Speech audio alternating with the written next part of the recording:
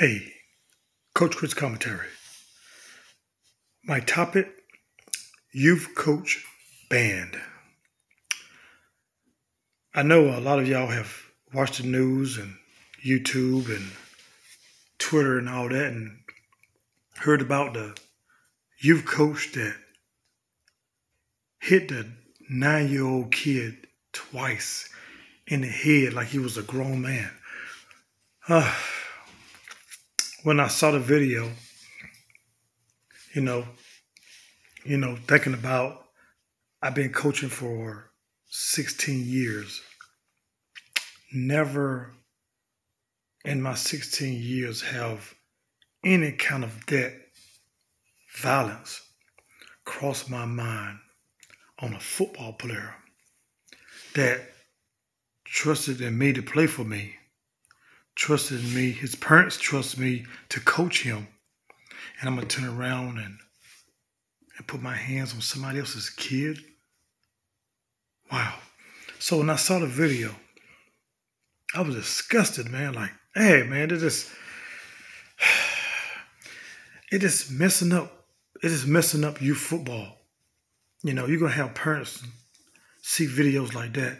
They're not going to trust coaches with their kids anymore because of some idiot coach want to take his anger out on kids. You know what I'm saying? The game is good, but the game is not that serious that you got to put your hand on another kid, a grown man swinging at a 9-year-old. Wow, that makes you a man. That makes you this big-time coach. You the big-time coach. To me, you're a big-time coward. That's what you are to me, because that could not be my kid. I can hear y'all now talking about Coach Chris locked up for assault. Yes. I'm one of the nicest guys you want to meet. But I cannot sit back and see you do that to a kid, not one of my kids. And, and the part that got me in the video was after he hit the boy 2 times, the other 2 coaches that came in the huddle act like nothing didn't even happen. They didn't even try to pull him to the side and say, hey man, what are you doing? You're blowing it. You're messing up. They didn't do nothing. So I don't know who their names are.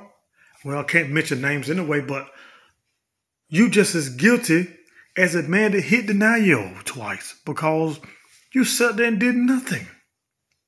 You did nothing. You walked on the field, football game going on, and you're more worried about the game than what this man just did to this little boy. Now this little boy is probably scarred. He's probably scarred for life, knowing that a coach that I trusted hit me twice in front of my football fan, in front of the fans, in front of my mom that was in the stands.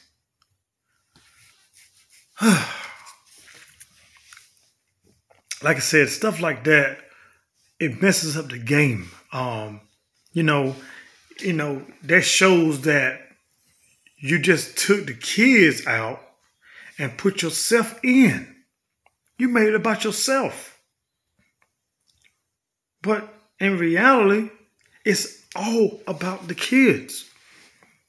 I can't say that, I said so many times, you got a lot of coaches that coach, but when we say it's all about the kids, some of them is living they dream through their kid. To me, it's so sad to see a coach do that. You couldn't make it as a football player, but now you want to push your son to be something you couldn't.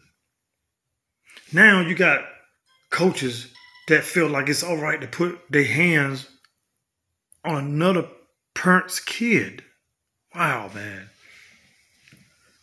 Oh, man, I just got so frustrated watching that video. And like I said, the coach was banned. He's no longer able to coach anymore. And, looking at, like I said, my 16 years, I seen an incident like this in 2005. It was a coach when I first got started in the rec league. It was a coach, and his son was playing for his team, and it was a championship game. And his son was getting, man, he was getting tore up in that game. They was knocking him down, knocking him all around, and he just got to a point where he didn't want to play anymore. So he was taking himself out of the game, and the coach told him, "Get back on the field." And the player said, "No, coach, Dad, I don't want to play anymore. I'm done. I don't want to play no more." So the coach grabbed the player by the helmet and threw him back on the field. I was like, what in the world? And, you know, you got a crowd out there watching everything that's going on. And we're on the sideline looking at him like, this man have lost his mind. The kid the kid is on the he's on the ground crying. He's you know, some of the players wouldn't took him off the field. And I just could not, you know, let that go. Like, man, what is your, you know, the game is not that serious. Why would you do that to your kid? He looked at me with this look on his face like, that's my kid. I do him the way I want to do him.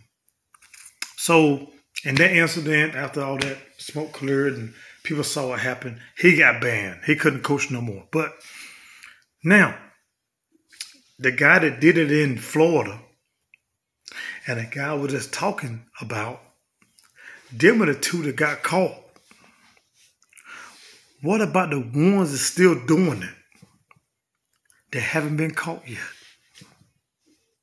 Something to think about. Coach Chris commentary. I'm out.